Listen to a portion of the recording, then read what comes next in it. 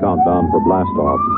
X minus 5, 4, 3, 2, X minus 1, fire.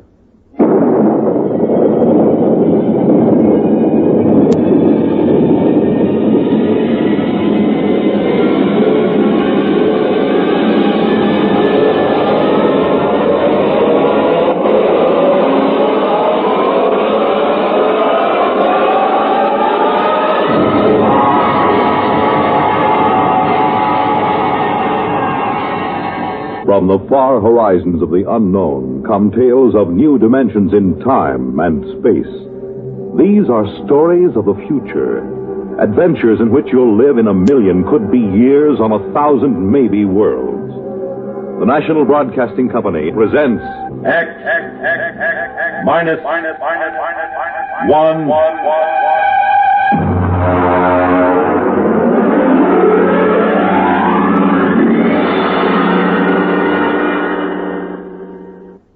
The Native Problem by Robert Sheckley.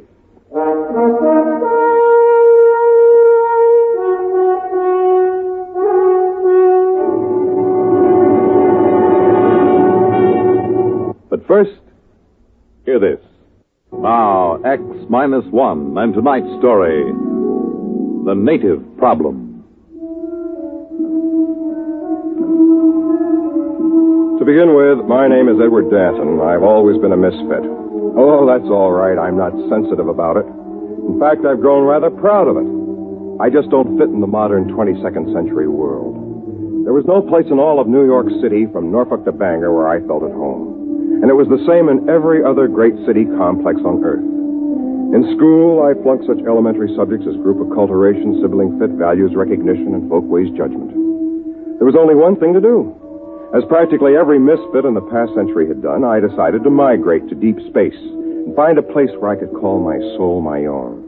I told my best friend Al Trevor of my plan. Good night. You're really going, Ed? That's right, Al. Just as far from this solar system as I can get. But why, man? You've played 12-handed bridge with me, Al. You know what a dope I am at mass dancing. I'm a misfit. I want to get away.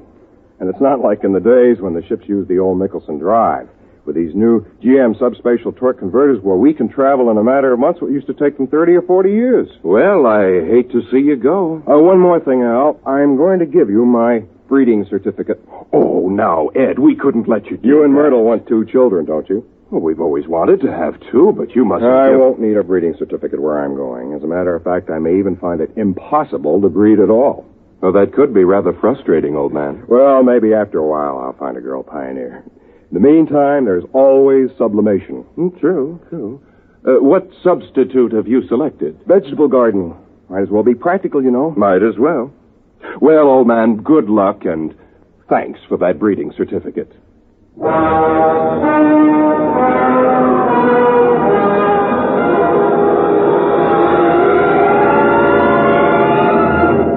The next day, I took off for the stars on a government ship.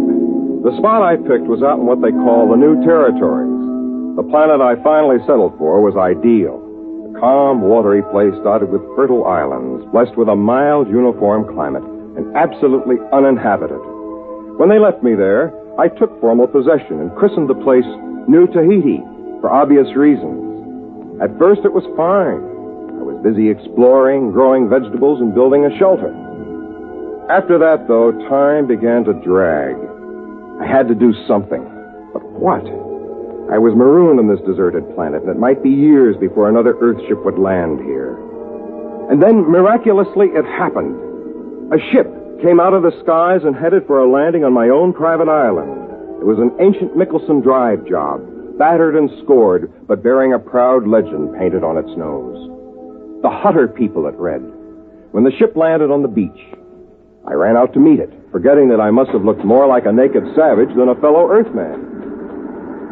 Hey, they're in the ship! Stop where you are! Welcome to New Tahiti. Boy, am I glad to see you folks. What's the latest news from... Stand back there! Take another step and I'll shoot. Well, is something wrong? What's your name? Edward Danton. What's yours? Simeon Smith, military commander of the Hutter people. And this is Jedediah Franker, my second in command. How come you speak English, boy? Me? Why, I've always spoken English. Where are the others?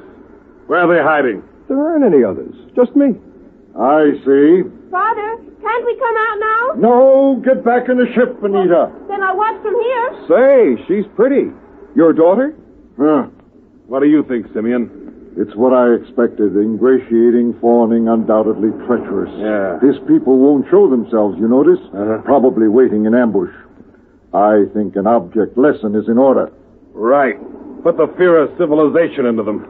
Hey, don't point that gun at me. Father, no, he hasn't done anything yet. This way the others will know we mean business. It isn't right. Let him have it, Jedediah. No, wait! Wait! Hey! He's running for the woods. Shoot him, Jedediah. Okay. Shoot him. We've got to teach these savages who's boss.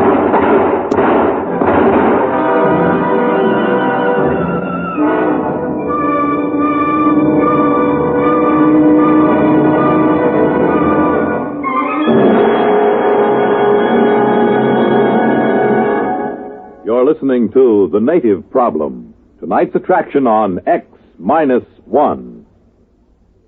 Friends, for as many years as any of us can remember, the sadness that polio has brought to so many homes has been almost unparalleled. But a greater sadness than this lies ahead for any who may from now on catch polio, because it may be due to carelessness. Vaccination against polio, the well-known Salk shots, is more than 75% effective. And it's due to such vaccination that there was a drop of 47% in polio cases last year.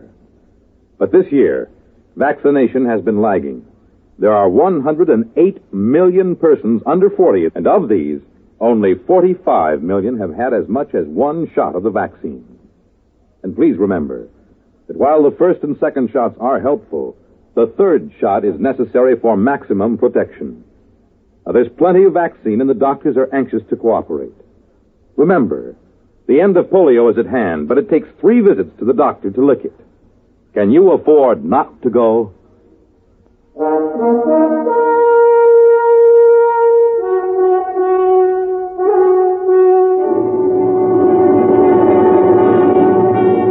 Now back to X-1 and The Native Problem. I was just plain lucky to get back to the friendly cover of the forest without stopping a bullet. It was obvious these people were too jumpy just then to listen to reason and believe me when I told them that I was not a native, that I was all alone here. I decided to wait a while. About dusk, I crept through the woods to get as near their ship as I could without being seen. They had come out of their ship. There were several dozen men and women, and a few children. They were grouped around a campfire eating. On the edges of the group were several armed men looking toward the woods with apprehension. I watched while their leader, Simeon, stepped into the circle of firelight to address them. I could hear everything he said plainly. Friends, we have come at last to our long-awaited home, our promised land. Behold, a land of milk and honey, a place of bounty and abundance. Was it not worth the long voyage, the constant peril, the endless search? Yes, brother. However, there is an aboriginal people here, naked and savage, undoubtedly cunning, ruthless and amoral, as aboriginals always are. Of these we must beware. We will live in peace with them if they will let us. No one can tell what goes on in a savage heart. Their standards are not ours. Their morals are not ours. We cannot trust them. We must be forever on guard. And if in doubt, we must shoot first. Remember, land too.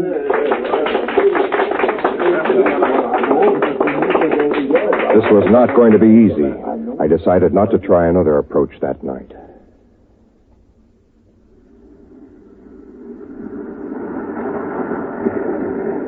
The next morning, as they were bustling about unloading their spaceship, I walked down to the beach and headed straight for them with my hands held out to show them that they were empty. The sentry stopped me at the point of a gun, and in a minute, both Simeon and Jedediah came running up, covering me with their weapons. I stood still, my flesh creeping in anticipation of the bullets someone might fire at me any minute. So you have come back. I'd like to explain. I am the leader of these people. I am the big chief fella. You, big fella chief, your people? There's no need to talk that way. I told you yesterday. I have no people. There's just me. I speak English. Unless you're honest with me, you're going to regret it. Now, where's your tribe? I'm an Earthman. Are you deaf? Can't you tell by the way I talk? Now, listen, you. Excuse me, Simeon. I don't believe I have met your friend. Professor Baker, this savage here claims to be an Earthman. Oh?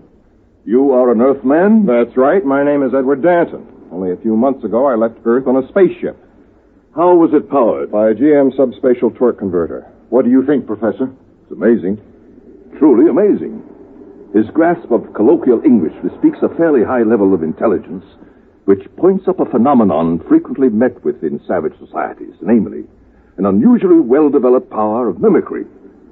Our friend Danta, as his original uncorrupted name must have been, will probably be able to tell us many tribal legends and myths. Oh, come off it, Professor. I'm an Earthman. No, my poor friend, you are not. Obviously, you have met an Earthman. Some trader, I dare say, stopping for repairs. We saw signs that a spaceship once landed here, Professor. Oh, confirmation of my hypothesis. That was the government ship that dropped me off here. It is interesting to note how his almost plausible story lapses into myth at various crucial points. He claims this ship was powered by a GM subspatial torque converter. Now, this is a nonsense syllabification, since the only deep space drive is in Michelson. He also claims that the journey from Earth was made in a matter of months, since his untutored mind cannot conceive of a journey lasting for years. If we know that no space drive, even theoretically, can reach here from Earth in less than 30 or 40 years. Then GM must have been developed after you left Earth.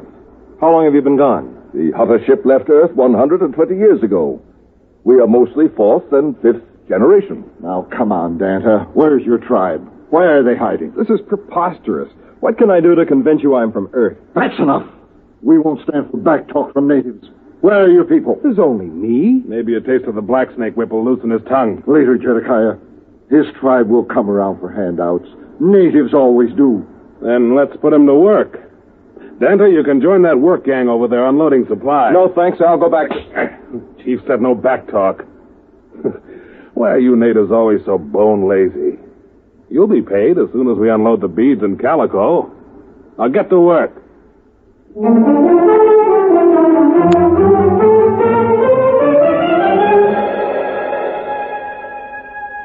What could I do?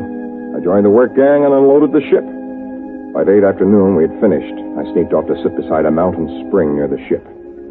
In a few minutes, Anita, the pretty girl I had noticed the day before, came and sat beside me. Hello, Danta. Anita, do you think I'm a native? What else can I think? Everyone knows how fast a spaceship can travel. Times have changed since your people left Earth. By the way, they weren't in space all that time, were they? No, they originally settled on a planet called Land 2. But there was a native rebellion. We barely managed to escape. In that case, I can understand why they're so nervous about aboriginals. Oh, but don't worry, Dada. Things will be better when the council takes over. Who are they? A council of elders. They're men of goodwill who detest violence. And if you and your people are really peaceable... I haven't any people. Yes, I know. But if you and your people are really peaceable, you're sure to prosper under the rule of the elders.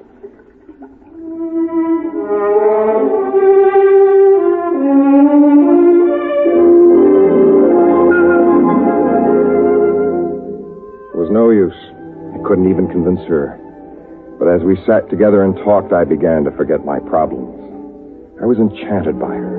And I think she liked me, too. After a while, as though it were the most natural thing in the world, she was in my arms, and I was kissing her. What's going on here? Zedekiah. You're a disgrace to your people. Are you out of your mind, girl? You can't mess around with a dirty native and keep your self-respect. Now, just a minute, you... Shut up! As for you, you've got to learn something and learn it good. Natives don't fool around with Hutter women. I'm going to impress that little lesson on you right here and now. Zedekiah, don't! I've had enough from you. Martha, you struck him. He tried to hit me first. Get up, Zedekiah. You're not hurt. Oh, my jaw. Help! Help! The natives are revolting! Help! Well, that did it. People began to shout and run all over the place. Anita tried to calm them down, but it was no use. I took to the brush just before they turned a machine gun on me. And all that night I hid, while armed parties went crashing through the woods, shouting and firing at shadows. It was a nightmare. There goes one. Quick! They're behind us. Turn the machine gun. Got him! No, they got away. Look, they're in the trees. Fire, man, fire!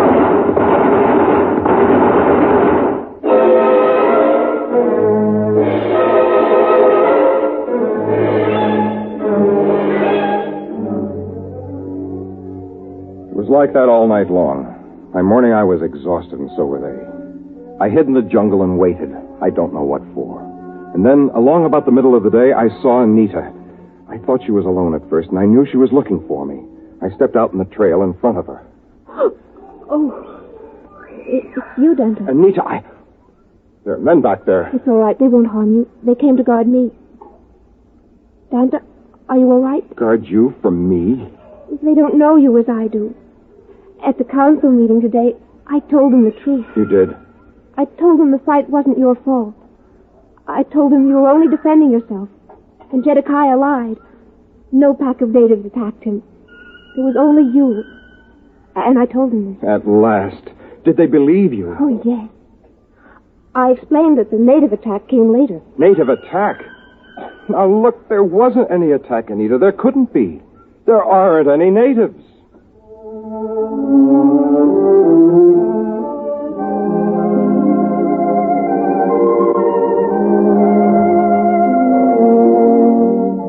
I could tell right then it was no use trying to convince anyone, even the girl I loved. It was then that I decided on a desperate plan. I sent Anita back to her people and waited for a time just to make them nervous. Then, the next morning, I came striding into the middle of the Hutter camp. Halt! One step more and I'll kill you. I want to see Simeon. All right, Jedediah, I'll take over. Here I am, Danta. Shall I shoot him, Simeon? No, let him speak. Go on, Danta. What is it? I have come here to bring you a declaration of war. What? I'll kill him now. What is it? What happened? Oh, Danta, what is it? It's war. But I begged with you to bring peace to your people. They wouldn't listen. It's war. All the tribes are gathering from every outlying island. How many are there? Many thousands, 50 or 60. We will fight to the death. Danta, wait. Surely we can reach an agreement. Why shed all this blood? There is a way. I thought so. What do you want? Equal rights. Yes. What else? That is all. Except, naturally, an alliance between the ruling clan of the Hutters and the ruling clan of New Tahiti. In short, a marriage. Never. We'll fight, even though we're wiped out. We can't. We wouldn't have a chance. Accept, Father. Accept before it's too late. How can I accept? Where could I find a Hutter woman who would sacrifice herself for a marriage like that? Why don't you ask me?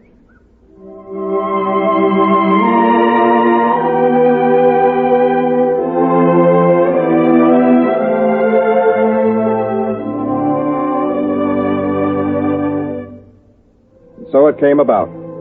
Anita and I were married and were very happy. The Hutters, too, prospered in their new land, and soon they began to build up a thriving new civilization. Anita and I and our family moved to one of the more remote islands, where we weren't so much in the thick of things. Sometimes people would come to see us and ask me to talk about my people, and I would tell them how they could not stand the white man's civilization, and how they died off, all but me. It always made them feel very guilty. And somehow I liked to watch them squirm. As I said, I've always been a misfit.